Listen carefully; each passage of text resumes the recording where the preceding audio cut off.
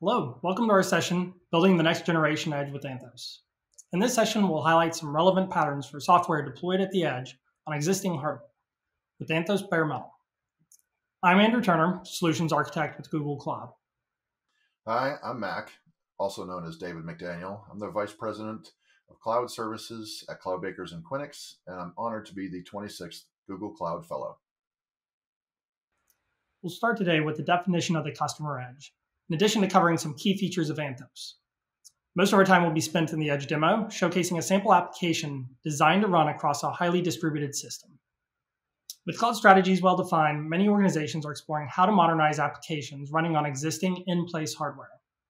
We refer to these distributed edge locations as the customer edge. These customer edge locations could be inside of a retail store, manufacturing facility, warehouse, or a campus. Anthos clusters on bare metal have enabled many organizations to take advantage of existing enterprise infrastructure. Hopefully you saw the exciting announcement for Google Distributed Cloud.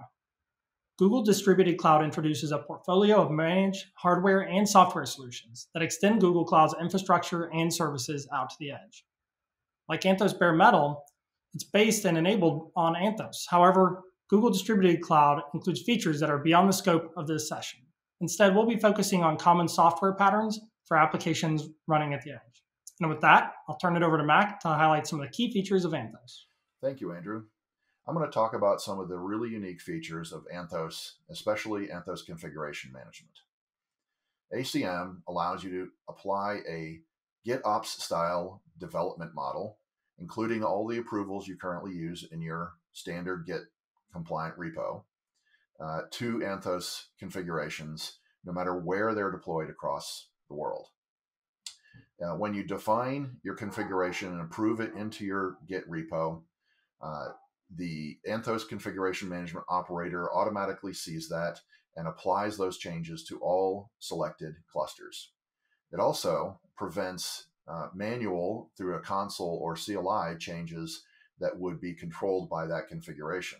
So it will roll those back immediately upon detecting. Another really good feature is the service management component.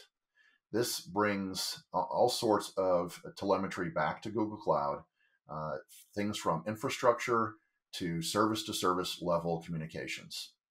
It enables you to create SLAs, SLOs, and SLIs, and gives you that really single pane of glass performance monitoring and observability place within Google Cloud. I'll now hand it back over to Andrew for the Edge demo. Great. Thank you, Mac. We're working across multiple industries, demonstrating how to solve business problems related to distributed edge environments with Google Cloud technologies. Industries such as retail, healthcare, and manufacturing. And while the use cases vary across these industries, many of the underlying patterns to solve these scenarios are similar. Introducing Abe's Burgers, a fictitious quick-serve restaurant. For the next few minutes, we'll showcase software patterns enabling Abe's to run their applications across 5,000 locations using Anthos Bare Metal. Let's cover some of these scenarios now. Abe's has existing CCTV cameras and would like to leverage these video feeds. First, they would like to identify abandoned and dirty tables. In addition, they would like to leverage similar feeds of drive-thru for a better understanding of the wait time per vehicle. Abe's would like added features to measure quality control. Through the use of IoT sensors, we can detect the amount of time food is sitting in the hot hold. These IoT sensors produce a constant stream of data though. So we help by defining application patterns which take advantage of the data locally while providing aggregation and anomaly filtering rather than constant streaming to the cloud. The corporate office would like to leverage IoT across the restaurant edges as well, using anomaly detection to predict issues with refrigeration units before it's too late. Local real-time decisioning at the edge is more important than ever. With all the technologies available today, consumers expect personalized experiences. Imagine a menu board that highlights areas based on a customer's previous interest. Forecasting demand in real time is also critical. There are many factors to consider, such as the local traffic conditions around a location, staffing augmentation, and historical sales.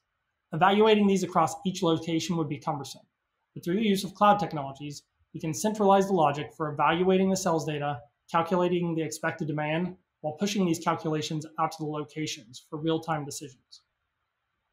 The customer experience is very important to Abe's Burgers. understanding when the trash bins are full, for example. Think back to a time when you were dining in a fast food restaurant, dodging the crowd to try to get your trash into a receptacle, only to notice that it's already overflowing. Using sensor data and computer vision, we can help avoid these scenarios. And the decisions are not always binary. For example, the trash may be 75% full, but our forecasted demand model indicates that there's going to be a lunch rush soon. So perhaps taking out the trash now would be a better idea. We won't have time to cover each of these scenarios in depth. Instead, we'll focus on the detection of dirty tables, drive-through monitoring, and demand forecasting. This is the Abe's UI that we've created. This runs locally on the restaurant Anthos cluster and provides a single pane of glass for the restaurant staff. Imagine combining data from the use cases that were mentioned previously. General managers and franchisees can better understand the current conditions, how they compare to a baseline, and forecast for the future. These data points will also streamline restaurant operations, helping the general managers prioritize local workforce tasks such as predictive food preparation, dining room management, and staffing augmentation. Let's inspect some real-time data streams, evaluating the historical trends in order to predict demand and notify the restaurant when demand is higher than anticipated. Since Abe's is fictitious, we don't have real-time data. Instead, we created an emitter application, which enables each cluster to produce realistic-looking sales and inventory events at large scale. The output on the screen includes events being produced by the emitter on store number 1 Anthos cluster. These raw events are crucial to daily operations, so we'll stream them to Google Cloud. Using PubSub, we can collect these across all 5,000 locations. The JSON message on this screen should look familiar. This is the same raw event coming from the Anthos store cluster. But before we can act on the data, we need to store the raw event. Raw events also need added context. Dataflow will assist, windowing and aggregating data as it streams through while joining to additional datasets. For example, we will add context to each raw transaction to understand which region and franchise the event belongs to. Also, we'll be using data from the product catalog to gather metadata about the item being sold. Is the item part of a combo meal, kids meal, or a dessert item? Dataflow will also be beneficial by providing windowing and aggregation of events. Corporate dashboards, machine learning models, and other applications will be able to take advantage of this time series aggregation by minute, hour, and at a daily level.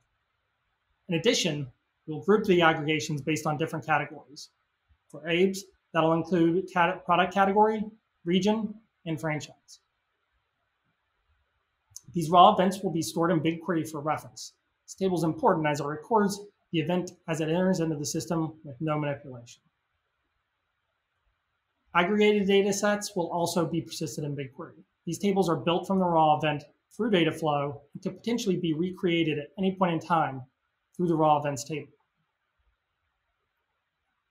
BigQuery ML enables data scientists and data analysts to build and operationalize ML models directly inside of BigQuery and using simple SQL.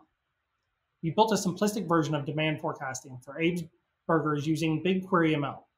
While production models would likely be more complex, this is meant to illustrate how simple it is to leverage BigQuery ML for creation of models. Here, we're building a linear model for demand forecasting.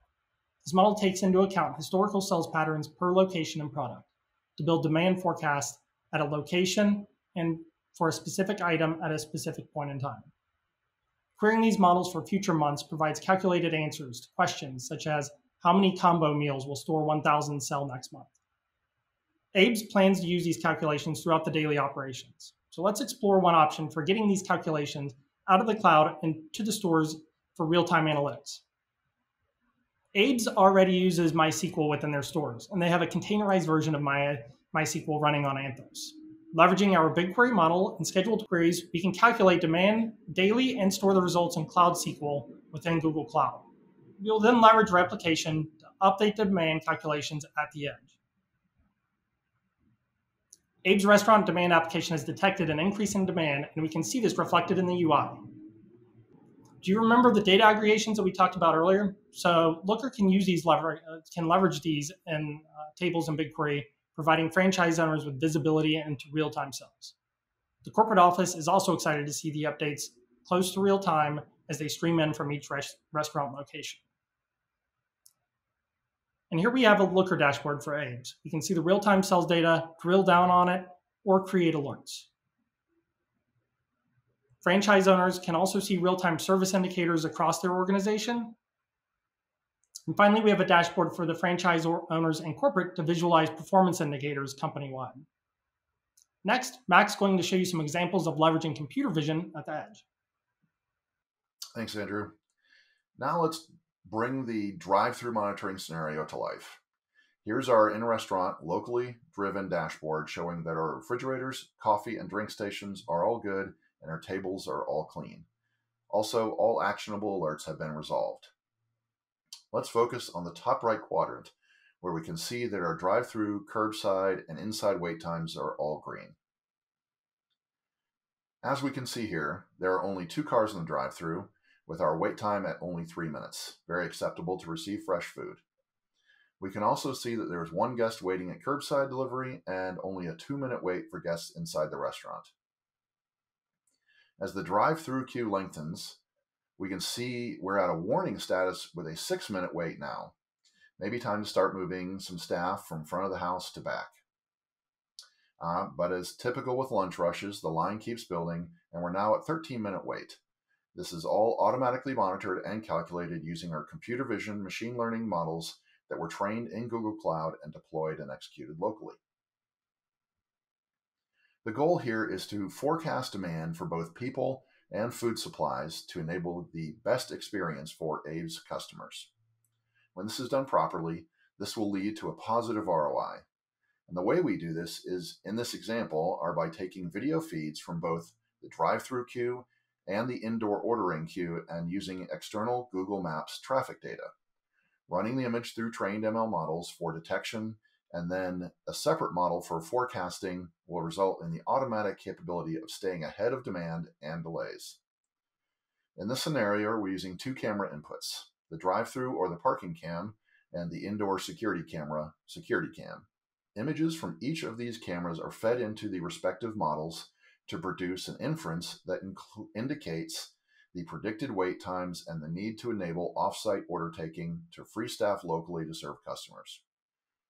These 2 cameras images are being fed through 2 models, one using the free TensorFlow Hub people prediction model and the other being a Google Cloud AutoML trained model to count and provide timing on drive-through traffic. Let's now go through the dining room cleanliness scenario using some real-world data. Here's our in-restaurant dashboard showing no active alerts and everything in green status. Here we see our quick serve restaurant dining room camera and our dashboard. Our dashboard shows that we resolved all the previous actionable status messages and specifically that all tables are clean or in use. Taking a deeper look at how this actually works, you'll first see the system recognizes that table 5 is clean and not in use. Once people are using the table, the system recognizes the people at the table using our ML model and automatically updates the table status to in use. The images are captured by the dining cam pod and run through the Dirty Table Inference API, which in turn uses both the predict people and predict clean table models. Once the Dirty Table Inference API has both results, it stores these results in the local database and sends any alerts to the dashboard via a local queuing system. We've used Google Cloud's AutoML service, which is part of the Vertex AI suite of tools, in order to create our Dirty Table model. We simply uploaded labeled images of clean tables in order to automatically train and test the models used in Anthos at the edge. You can see we actually had a pretty small number of training images and a very good recall score. Let's take a look at how we build and deploy the model containers to the cluster. At the bottom left, we have a 3-line Docker file that builds our container with AutoML generated model PB file. On the right, we see our Kubernetes deployment YAML that deploys our clean table model container and the service exposing it to the other cluster resources on port 8501. This enables us to call the model inferencing function using standard HTTP protocol and get the results immediately. Running the models locally at the edge reduces the inferencing latency significantly. At the center, we see our Google Cloud build YAML that downloads the exported model directly from AutoML, builds our container described in the Docker file, pushes it to Google Container Registry, and automatically deploys to our test GKE cluster for model validation. Once the testing has been completed, we can trigger a Google Cloud deploy execution that will deploy the containers to the Anthos bare metal clusters at the edge. For the people detection model, we used a publicly available TensorFlow hub pre-built model. This significantly reduced the time and cost of deploying and using models at the edge. This made it very quick for us to get up and running and start learning what, if anything, we needed to tune in our models for better performance. One of the biggest advantages to using Google Cloud's Vertex AI suite is that many of the steps that traditionally have been manual or are largely automated by Google Cloud, once again, to save more money and increase the speed of model development and deployment. As we can see here on the right, these are the basic steps involved using data to create, train, test, validate, and deploy a model to production. The issues are that all the steps are somewhat manual, that the skills needed to execute these steps are expensive and hard to find, and you then need additional skills for model deployment and application coding. When using Vertex AI's AutoML vision service, you don't have to actually create the model code yourself, but rather just select which type of model you want to create, such as single or multiple label classification or object detection. Then you simply upload your training data, which automatically starts a training run. This training run automatically allocates all needed hardware and software, which you only pay for what you use, and automatically tunes your model based on the input data. As you are specifying the input to your model, you also specify how much of your data will be used to perform model testing, which again will be done automatically for you. Lastly, it's simple to download the automatically generated saved PB model file to use within your application, as we showed you in the previous slides. That's it for our demo today, and I'll hand it back to Andrew. Thanks, Mac. Sample code for deploying the scenarios we just showed you with Abe's Burgers is readily available. Feel free to follow along, browsing the code for today's demo, and read more about Anthos bare metal. I want to thank you, Mac, for your partnership, and I want to thank you, the audience, for tuning in. We hope you enjoyed today's session.